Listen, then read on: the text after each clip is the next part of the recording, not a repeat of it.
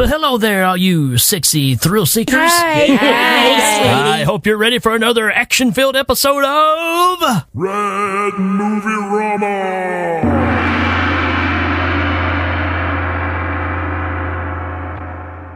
I hope you're ready for some crazy high-adventure 3D action, because we're going to cover the 1983 Treasure of the Four Crowns. Oh, geez. Well, sounds like we've got another crapper on our hands. What are you talking about? How can you tell that just from the name of the movie? Well, first of all, it's because I've never heard of this movie.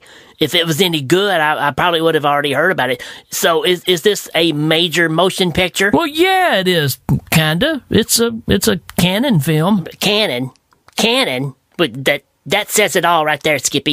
You know this is no good. Well, I happen to love this movie, and it's terrible. I'll give you that. It's terrible, but I love it, so we're going to talk about it. Okay. Geez, don't get your hanky in a wad. Oh, I like that movie, boy. It's about that guy that started up Burger King. I'm pretty sure that's not it, Randy. Actually, it's an Italian flick, and you know how I am about the rip-off Italian flicks, and this is one of those. We are pretty much ripping off every action flick that's ever existed right here. Yep.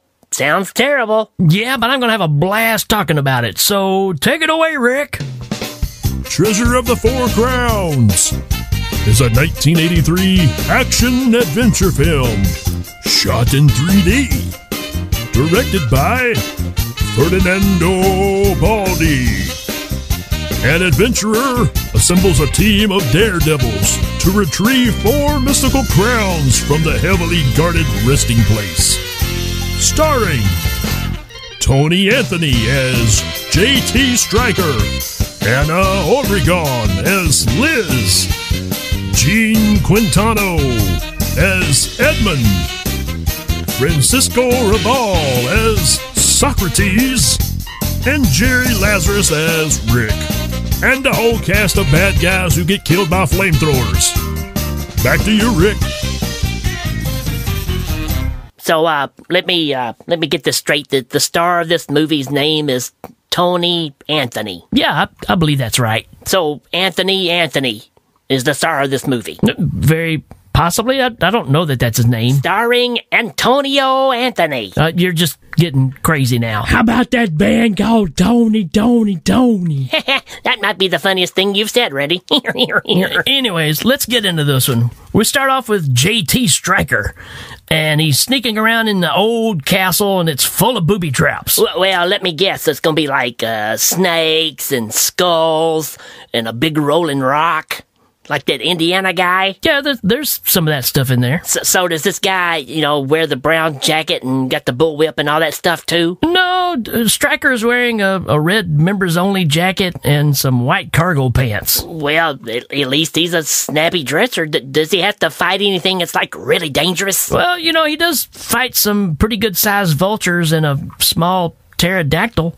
Oh, well, that's not ridiculous at all. Well, anyways, after he fights a pack of wild dogs, what? He falls into a tunnel that looks like it's from the movie 2001, and then he jumps down on a trampoline and lands in a treasure room. Wow, so this movie's moving pretty quick. It doesn't sit still at all. Hey, is there, remains of, other people in there? Because, they tried to find the treasure and they don't succeed. They die in there? Oh, sure, yeah. They're all over the place. But J.T.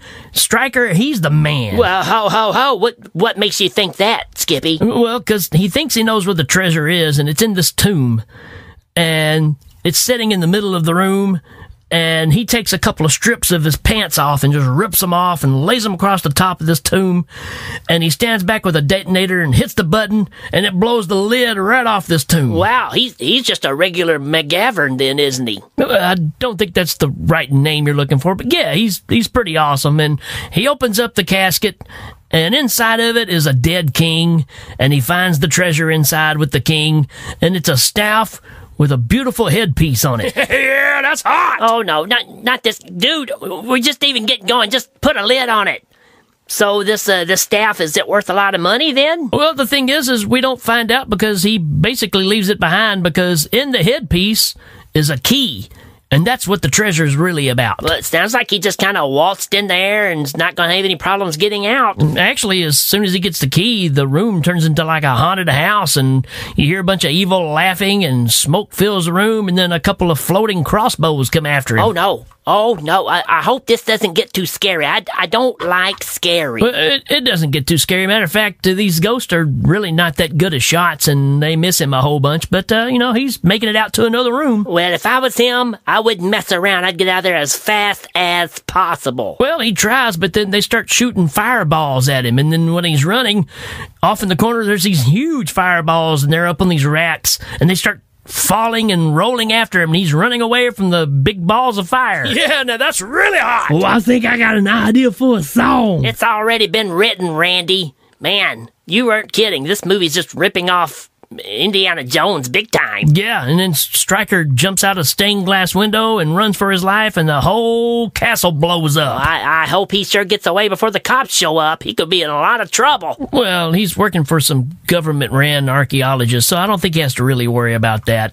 So is this the end? I mean, he got the key and everything's done, right? No, he's got the key that opens one crown, and there's 4 crowns, so there's 3 other crowns he's got to go find. So does he even know where these crowns are? Sure do. They're in the hands of a crazy cult leader named Brother Jonas.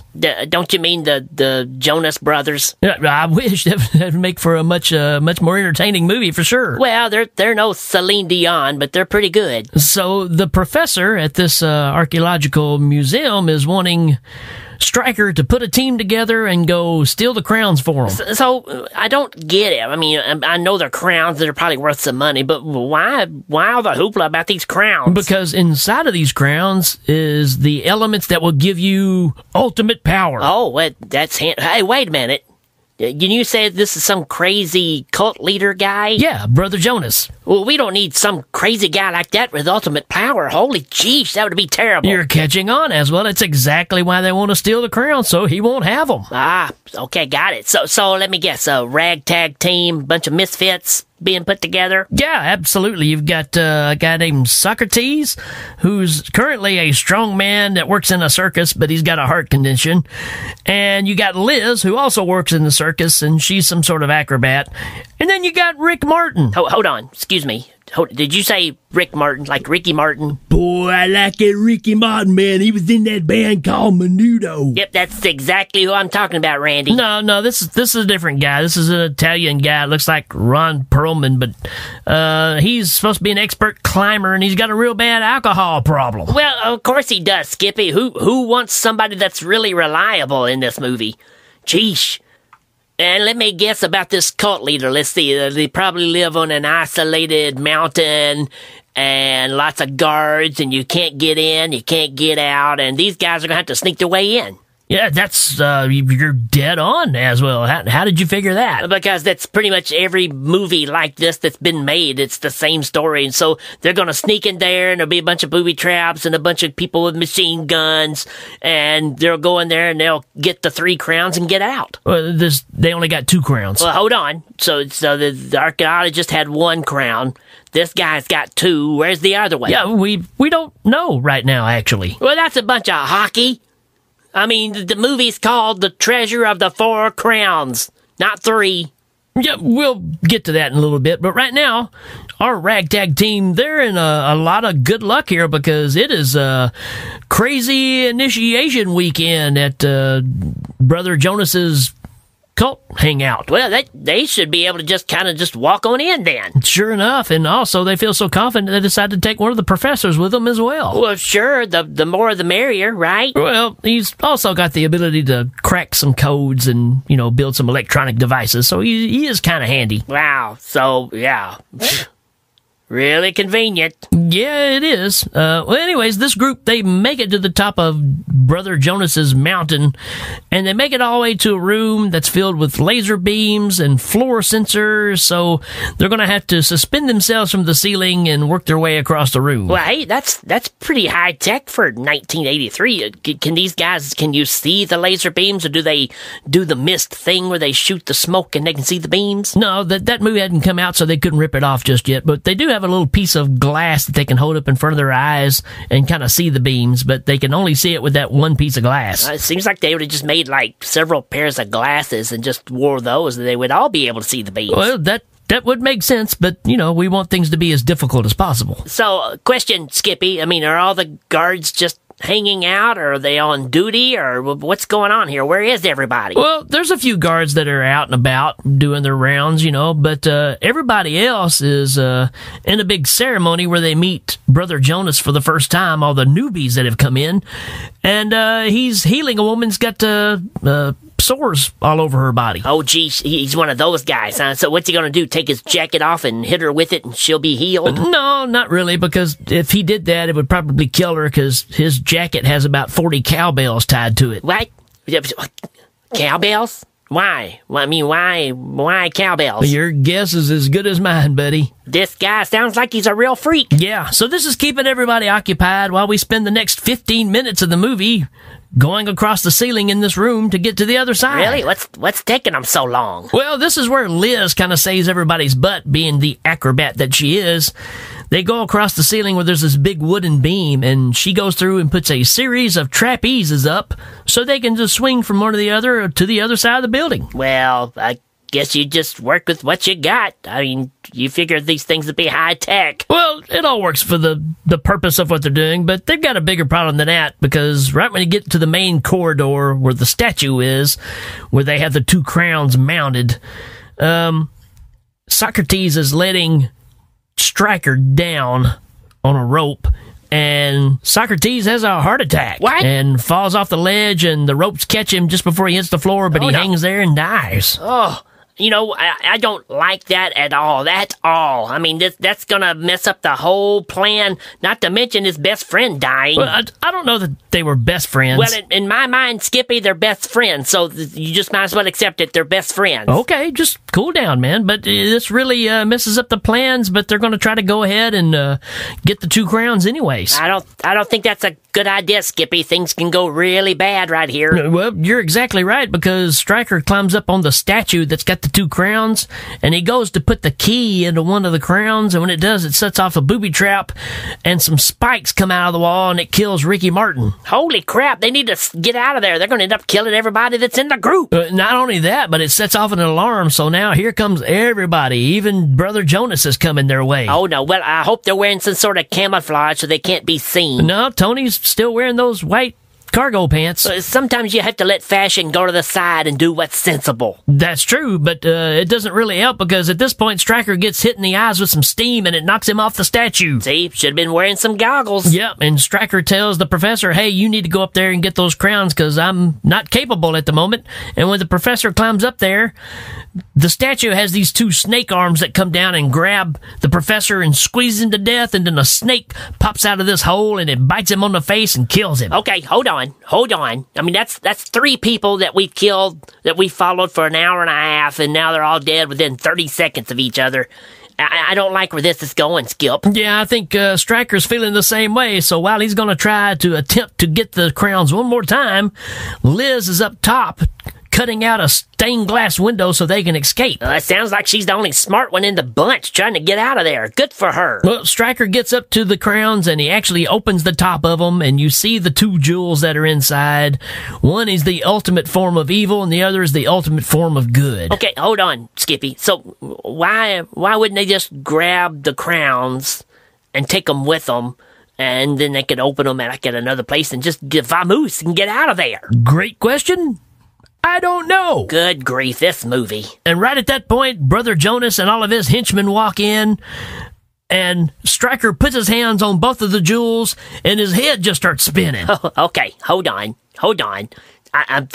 Maybe I misheard something, but I think you said his head was spinning? Yeah, it's quite comical, matter of fact. That makes no sense. Oh, you want to talk about no sense? Just hold on to your hat. Because Stryker turns around and looks like half his face has been melted off. What? Almost like he would belong in the cantina in Star Wars. What? And he starts shooting flames out of his hands because he's got the jewels in his hands and just setting all of Brother Jonas's people on fire. What? This movie has completely lost its mind. Hold on now. I'm not done yet, because while he's shooting flames out of his hands and setting all of Brother Jonas's people on fire, Brother Jonas starts, like, melting, and then lasers start shooting out of his face. Come on, Skippy. This has gone too far. This doesn't make a lick of sense at all. At all. Yeah, but it's totally freaking awesome, though. You need help. And Stryker burns up Brother Jonas till he's nothing but a skeleton and some cowbells. Yeah, man, now you know that's hot. Somehow I just knew he was gonna say that. So what about Stryker and Liz? Are they gonna be okay? Yeah, they make it out and a helicopter comes pick them up. Really? A helicopter? I mean, they sneak in this place, and a helicopter's just gonna come get them and take them out. Why didn't they just send, like, the army in to stop these crazy people? Because it's not that kind of movie. It's entertainment as well. So I guess everything's good now because we got 2 of the other crowns in the hands of the good people, right? No, actually, Stryker decides to leave the crowns and the inner workings there and just throws them in the fire, and that's it. He doesn't take them back. What? What? Well, I mean, it's a whole wasted trip. Lost all of his friends, his best friend, and now he won't get paid. Well, I think he was figuring out that because of all this, that it wasn't worth the money to lose people like he did, so he decided that it didn't belong to be in anybody's hands. Oh, I get it. So it's one of those deeper meaning kind of things. I get it, Skippy. So, well, that was good. I'm glad. Is it over? Almost. It fades from Brother Jonas's body burning up to a swamp. What? A swamp? Yeah, and this big pile of goop floats up to the top of the water. What? It looks like it's got some drainage pipe in the middle of it, and pipe? This head of some kind of sea creature pops out of it. What? And it's like a 3D kind of thing, and then the movie's over. What? What? What? I mean, what does that have to do with anything? We have no idea, Aswell. That's just the way this thing ends. That's probably the worst ending for a movie I've ever heard of, Skippy. You know what? It's bonkers and it makes no sense, but I kind of like it. Yeah, I never doubted that you wouldn't, Skippy. So what about the rest of you? What did you guys think? Yeah, I thought it was a real good movie. Well, I'm glad you guys enjoyed it, because this is one of those movies that it's not really good, but it's just crazy enough to keep you entertained. It does get a little clunky in the middle, but the ending of it pays off so huge that you at least have to check it out just to experience it. And it just shows that in the 80s, it was kind of anything goes. Speaking of going, we'll check you later. Adios, people.